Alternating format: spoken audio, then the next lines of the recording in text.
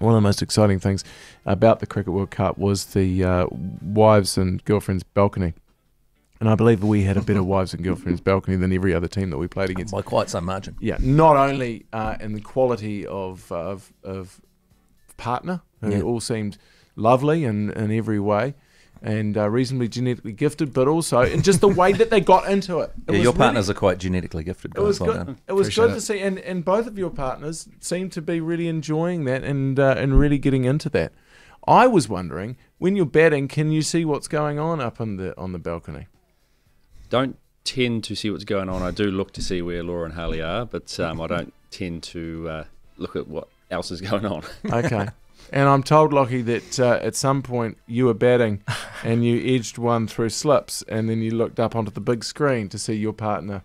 Was she crumping at that stage? Or bit of crumping, making sure that people knew that she was wearing my jersey. We loved it. We absolutely loved it.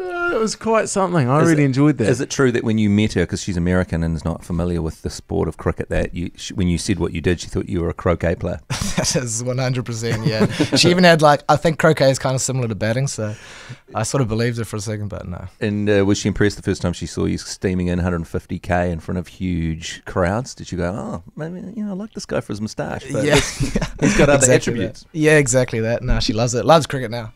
We love American fans. Hey, you guys, thanks very much for coming in. Look forward to watching you both play. There's a big summer coming up. As we said before, we've got England, Australia, and then India next year. Can't believe it. It's exciting. What a lineup. Always great to see you guys. You guys are great ambassadors for the game and lovely people. And so best of luck with the season coming up.